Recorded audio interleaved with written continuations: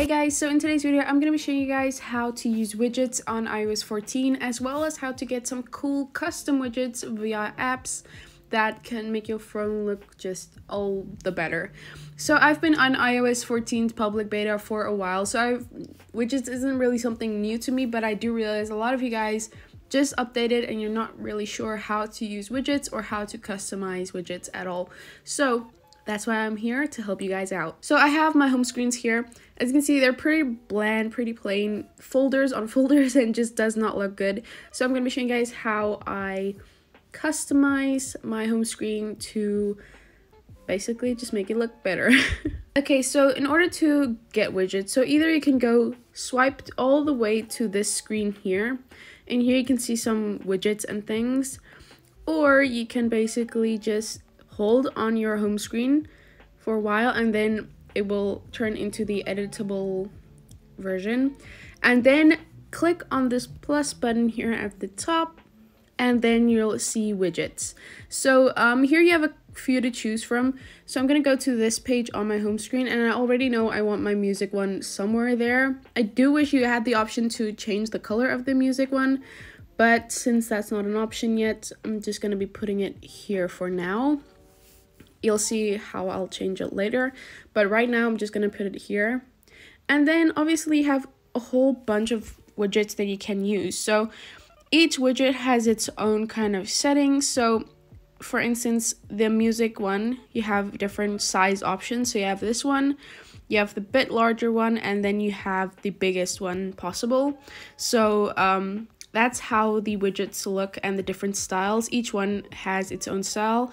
The smart stack has all the types of widgets in one, so you can have weather, music, photos, everything in one widget, and it just changes out throughout the day. And again, you have different sizes of each widget. Photos, different sizes, notes, maps look really cool in dark mode. Let me just see if I switch to dark mode real quick. Dark mode, and I want to add that widget. Here you see maps looks really cool in dark mode, and some of the other ones too.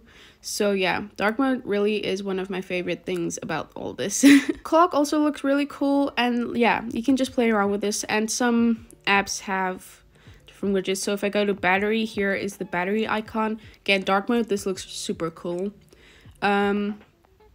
Yeah, they just give you a bunch of options here for widgets you can add. You can also make your own custom stacks. So the way you do that is, so I'm going to click on the plus button here and make a stack for, say, fitness, which I would never actually use. Anyway, so I'll have the small stack, for example, for fitness. Now I'm going to add another small stack for, let's say, the clock. Add widget. And I'm going to drag this stack on top of this stack. And now I can, when I'm on my home screen, I can swipe between these stacks. So you can also have your own dedicated stack. So for things you often use, so if you want to quickly check the time, quickly check your fitness. You can also add, I don't know, whatever. So let's say battery, for instance. Small stack for that. Click add widget. Drag that over this stack. Done.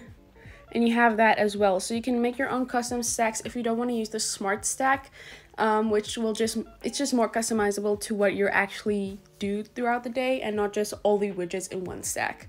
So you can also do that if that is something that you're interested in doing. So now that you know how to add the widgets to your home screen, I'm going to show you guys how to customize the widgets. These I am going to be using is called Widgetsmith and Color Widgets. So first one I'm going to go into is Widgetsmith. So this is more of a plain one. So this is the one I've created. It's very plain. You can choose which layout you want. You can choose a small one, a medium one, or a large widget. And I'm just going to be going with the smaller one here. You can select, if this is the first template you have, so to edit it, you just tap on it. And then you can edit it, or you can select add small widget and then add another one with a different kind of style. So I'm going to tap on this again. And here you can see you have your layout. So you have the time or you have the dates. You can choose which one you want to use. I think I'm going to go for the time this time. You can select the location. You can select the font that you want for your time. I'm going to go with this New York style one, but they have a few to choose from. Then you have tint colors, so different colors you can choose from. You have the background color, so here you can see what the background colors looks like, and also they have ones that are outlined.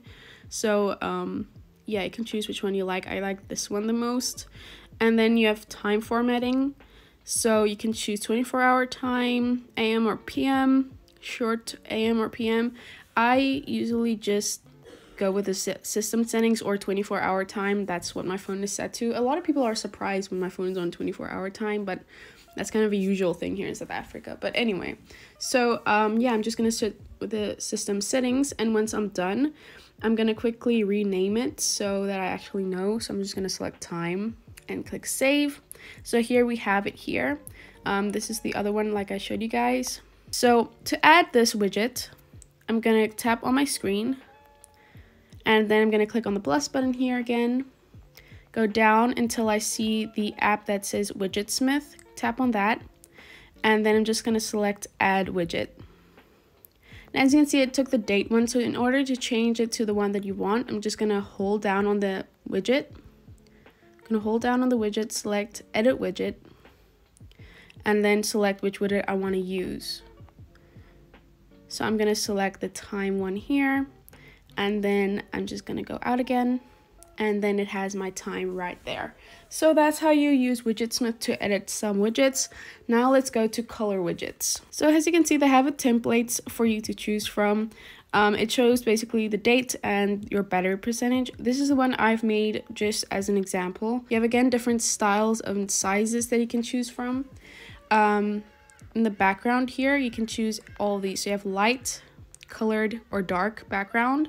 I'm gonna go with the dark background. You can choose a theme here, so you have different themes with different colors, and these look better depending also on the background color that you have.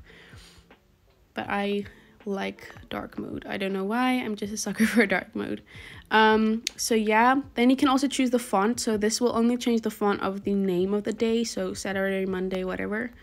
I'm gonna go with a wider view, so I want to see that one. I think I'm gonna go with this one. And then for the background of your widget, you can select add a photo. So I'm gonna go into photos and find some photos that I think will look cool. So for instance, this image looks pretty cool with the date and everything. So yeah, you can choose whatever image you want for a background. This image also looks pretty cool. I doubt that I'll be using this, but it looks pretty cool with the smoke and everything. So yeah, you can really play around with this widget to find the one that you like. This also looks really cool. I like that the color, that the text is such a low opacity that it looks like the photos kind of overlap the text. I think that's really cool. So yeah, that's how you have even more custom fonts. It has a lot more options than the previous app. And then the same thing, if you want to add this widget, so I'm going to add it to this screen. You just tap anywhere on your screen, hold that in, then this appears, click on the plus button, scroll down until you find color widgets, tap on it, select the view that you want. I'm going to go with this one, and then select add widget, and then it just goes here. And that's how you edit custom widgets on your iPhone. So yeah, I hope this video helped you guys. You got some more clarity on what to do if you want custom widgets. I really hope this helped. If this video was helpful, give this video a thumbs up and comment down below any other questions you might have for me related to iOS 14. And let me know what you guys think of the update, because I think a lot of people will really love this update since it is so customizable to your own style and other apps that help with customizing. So let me know what your thoughts are.